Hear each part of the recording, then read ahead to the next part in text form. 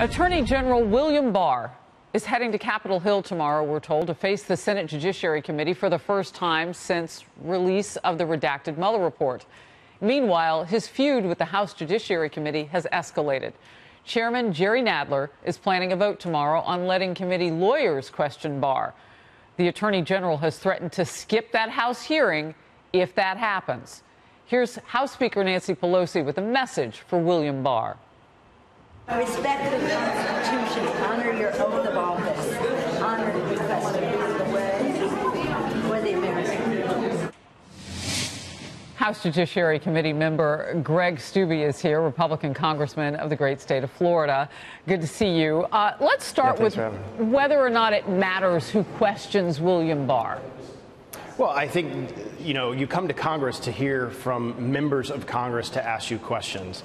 Barr is presenting to the Senate, has no problem with the rules and the way that they have things set up for the Senate committee. And I think in the House, you should have members ask questions and not staff ask questions. When I did a little research, the last time that staff was allowed to ask questions of a sitting witness goes all the way back to the Iran-Contra affair. So I think Attorney General Barr is very willing to come to Congress and testify and hear from members of Congress. I'm wondering why you would, maybe punt isn't exactly the fair word, but why you would put it to other lawyers when north of 80% of Congress is a lawyer.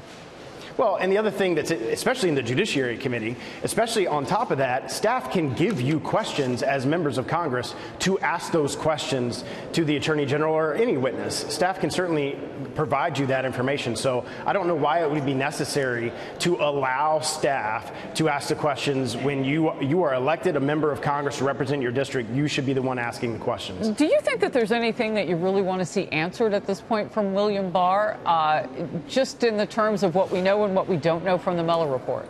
What I would like to know is, how did we get to where we are today? What basis was there other than a Russian dossier that was promulgated by the Clinton campaign to begin and get a FISA warrant to then spy on the Trump campaign? Those are the type of questions that I would have for the Attorney General. And what things moving forward is the IG or other investigations as to the investigation of the investigation and where that's all at. All right. I don't think that we've seen anything that would signify that William Barr has fear. But here's what Chairman Nadler says. If the Attorney General is afraid to subject himself to questions where you can follow up, well, that may indicate lack of confidence in his own position. And more to the point, we have to get to the bottom of these issues. Correct me if I'm wrong. What are the facts? Is there evidence of fear with William Barr going before the panel to testify? He's certainly not fearful. He's testifying before the Senate Judiciary Committee tomorrow, and he said, and Chairman Nadler says he wants to get to the facts. We've had 22 months, $25 million of a Mueller investigation, 2,800 subpoenas, 500 witness interviews, 500 search warrants. We have plenty of facts and evidence that was in the Mueller report to be able to ascertain if the Trump campaign colluded with Russia.